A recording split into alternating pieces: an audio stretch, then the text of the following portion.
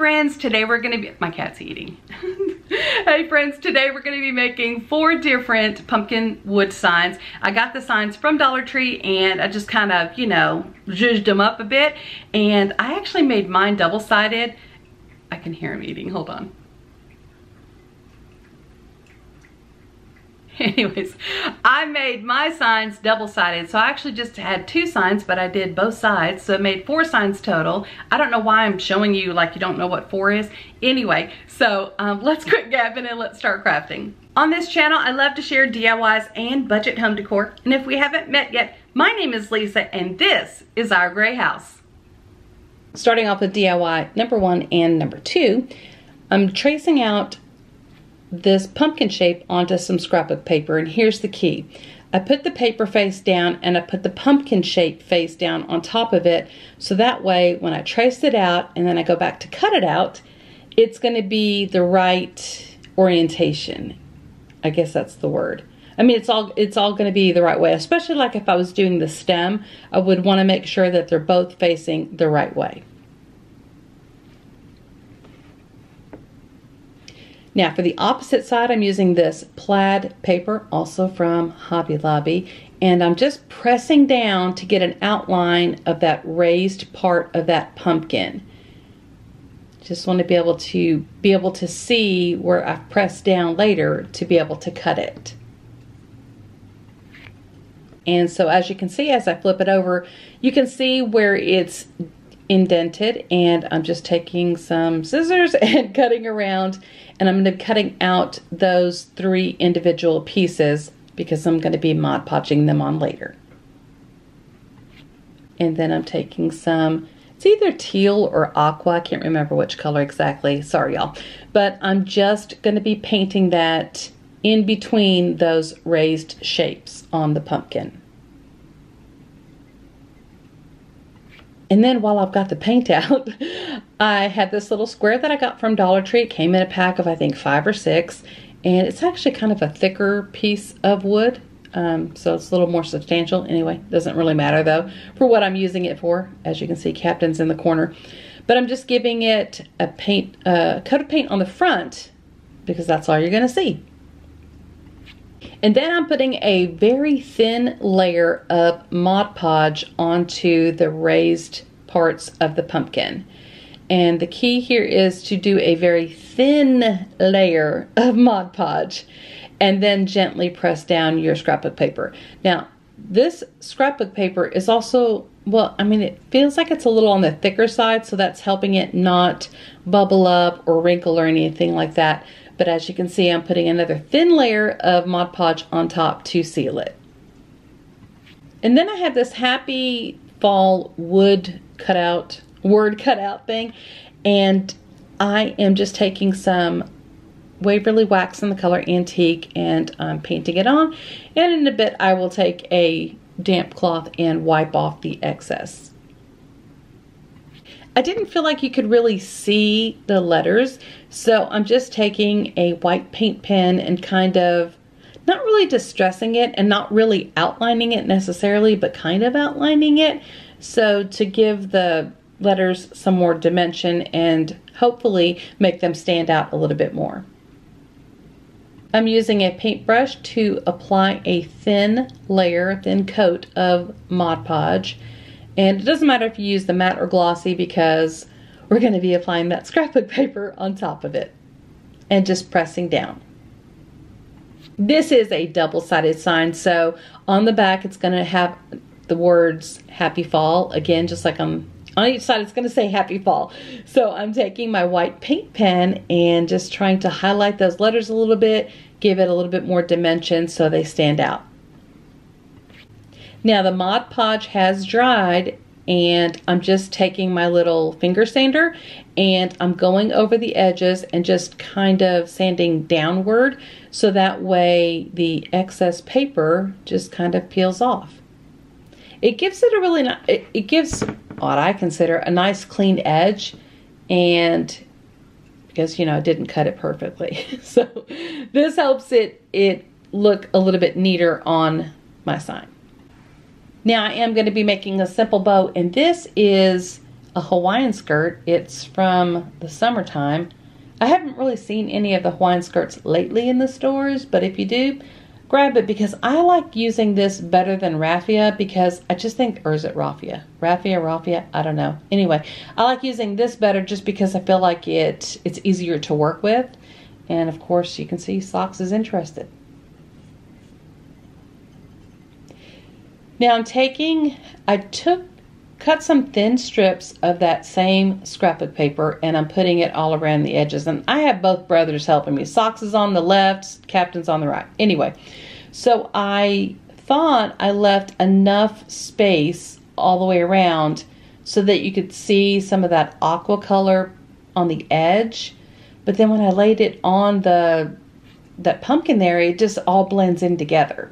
If you see on that sign right there, you just really can't tell that there's like I mean, you can tell there's a sign on top, but I don't know. It needs to stand out more.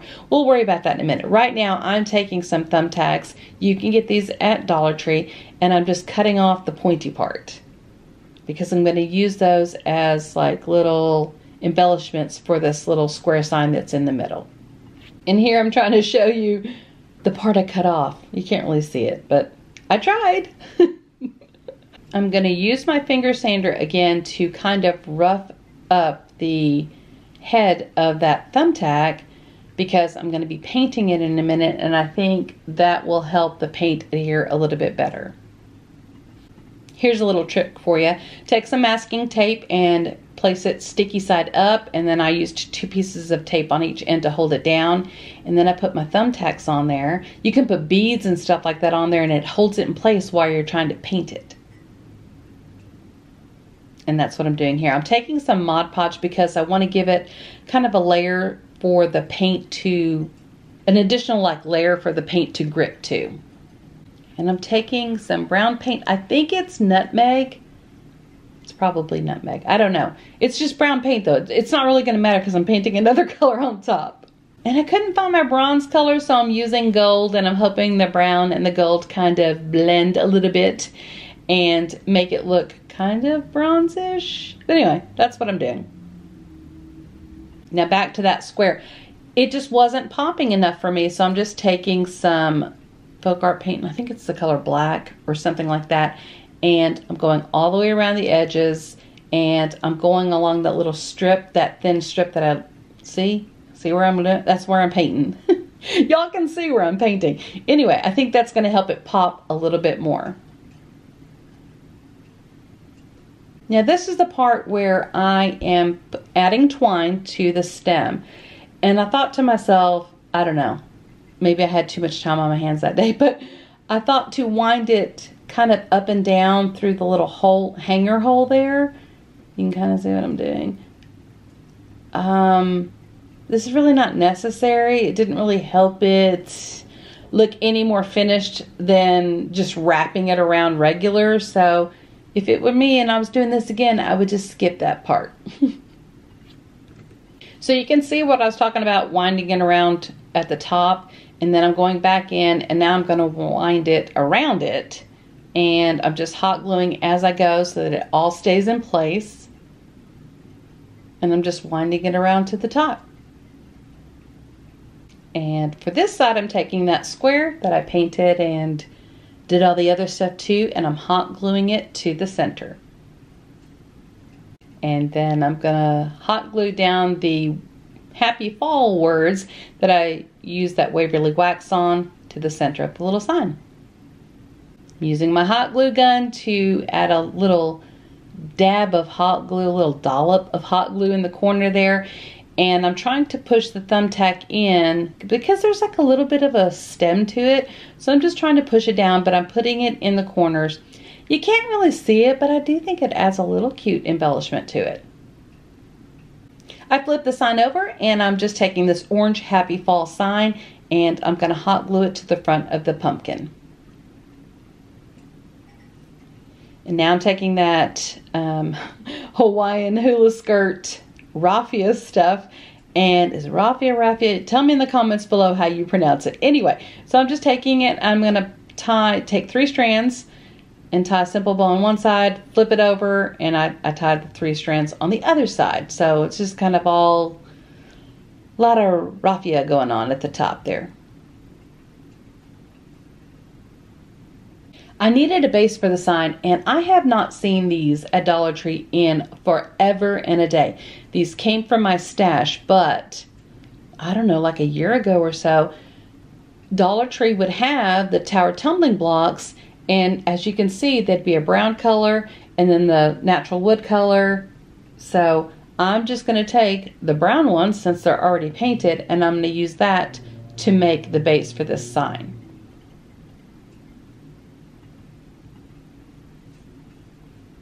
To create the base, I'm putting just like a little bit of wood glue and hot glue on the end of a tower tumbling block, and I'm gluing those together.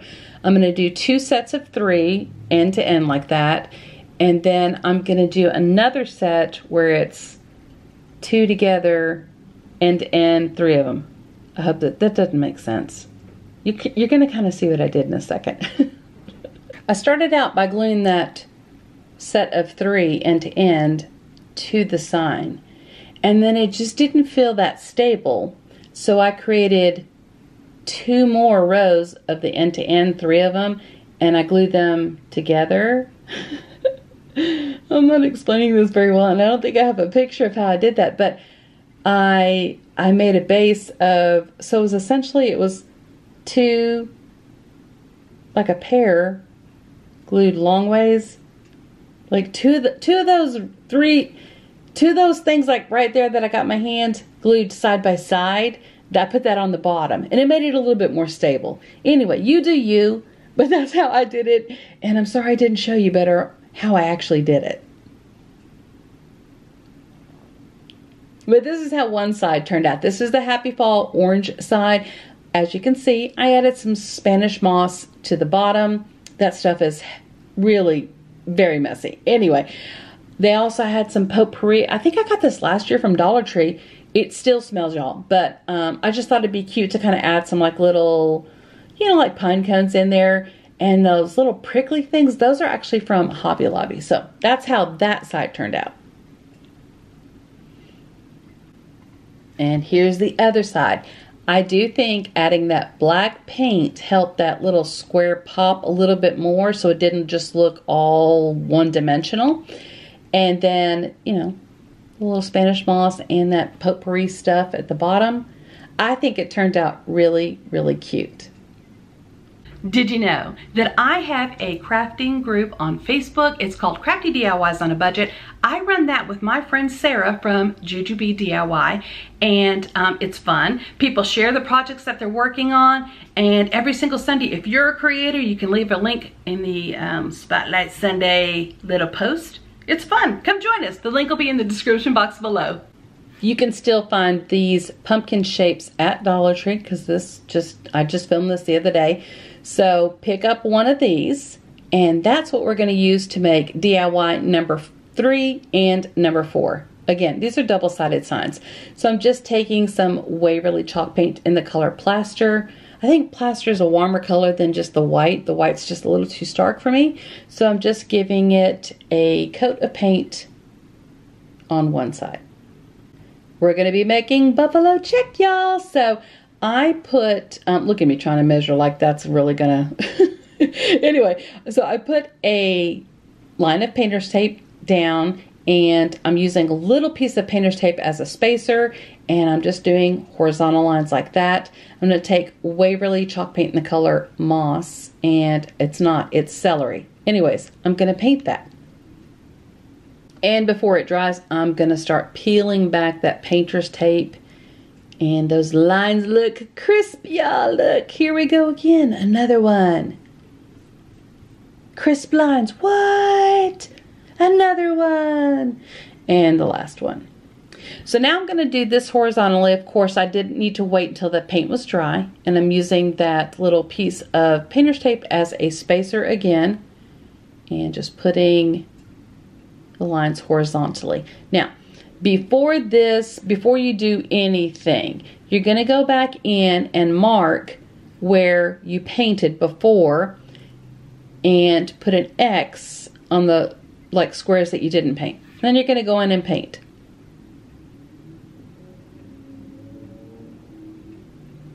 Using those lines and the X's that we just marked as a guide, I'm going to paint over this. Now, this is where you could actually use the third color.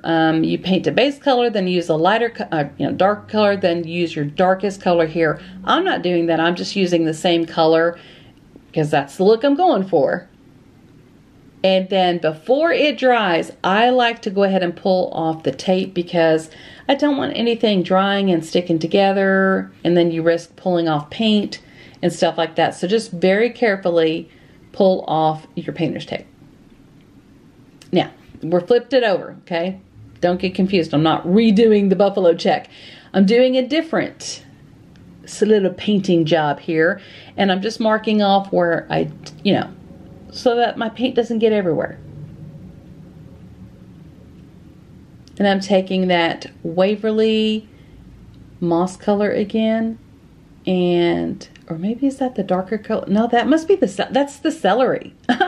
That's Waverly chalk paint in the color celery, painting the bottom, and then I'm going to paint the top with Rust-Oleum's chalked ultramatte paint in the color charcoal. I haven't used that in a long time. It's actually one of my favorites.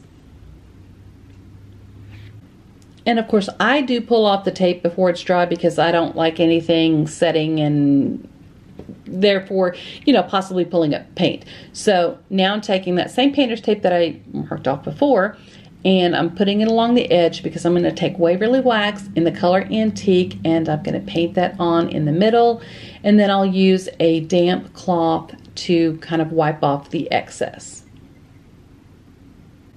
Now I have two wood signs, little wood words, I guess, and they both say Hello Fall. And for one of them, I'm going to be painting them the color Terracotta, and the other one is going to be the Waverly chalk paint in the color Plaster. Hey y'all, just popping in to say, if you're enjoying today's video, please give it a thumbs up. Subscribe while you're down there. If you haven't already, leave me a comment. All those things help YouTube notice me just a little bit more, and I really do appreciate the support. So thanks. Okay, back to crafting. Y'all, I haven't used jute twine in a hot minute, and here we go, my second video, recent video using jute twine. So I'm going along the edge, and I do have a detailed hot glue gun. That's the kind that I always use. So I'm just doing a little thin bead of the hot glue, working small sections at a time because I don't want the glue to dry. And I'm going around and I'm just pressing that jute twine all along the edge.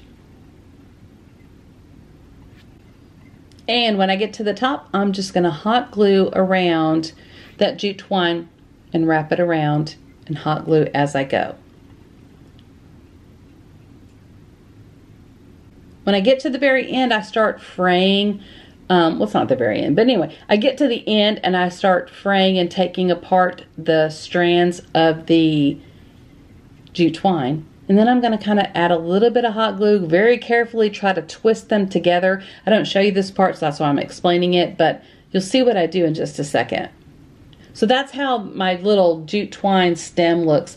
I kind of got that idea from Sarah from GGB DIY. She did one on a mini pumpkin, and I liked the idea because I thought it looked kind of like a stem would look. Then I'm taking the plaster, the Hello Fall that I painted in the Plaster Waverly chalk paint, and I'm going to be hot gluing that to the bottom right of this little sign. And I flip that sign over, and I'm taking the orange, or actually terracotta, Hello Fall words, and I'm hot gluing them in the middle. Kind of think I should have done it in the corner again, but they're in the middle. And here's where I got on the struggle bus, y'all. I was trying to make like a little bow to go at the top with some flowers, and so I don't know. It was just not coming together that easily for me. So I ended up getting a small piece of craft stick, and I start trying to glue all of that to the little craft stick thing. And then I ended up making this little awareness ribbon, a little bow. So you can see me. I'm trying to glue everything to this little popsicle stick thing. That didn't work super great. But you know, I mean, it worked, or it ended up working okay. It was a struggle bus, y'all. I don't even know what to tell y'all. You're probably watching this going, no, don't do it that way. But that's the way I did it. And so this is how it looks. And the idea is I would, why is this not a video? I don't know. Oh, here's my random video. So the idea is I would put a Velcro, piece of Velcro at the top, and then that way I can put it on one side. And if I want to use the other side, I just flip it over and I can put the little bow thing on the other side. And as you can see, I put a little raffia bow situation in the middle there. And here's another look at that other one. The Hello Fall in this one, it just kind of like blends in. You don't see it. Nothing's making it stand out. Wow, the camera. Who's the cameraman on this one? So the Hello Fall is just not standing out enough for me. So I don't know. Any ideas on how to fix that or what you would do differently? Let me know in the comments below. Just nothing came to my mind when I created it. I am so glad you joined me today. I really do appreciate the company, and I hope you enjoy the crafts that I make. And if you make a version of it, tag me. If it's on Instagram, if it's here on YouTube or anything like that, tag me because I'd love to see what you created. And don't forget, if you want to follow me here on YouTube or over on Instagram, it's Our Gray House. But just don't follow me in real life though, because that's creepy. Bye.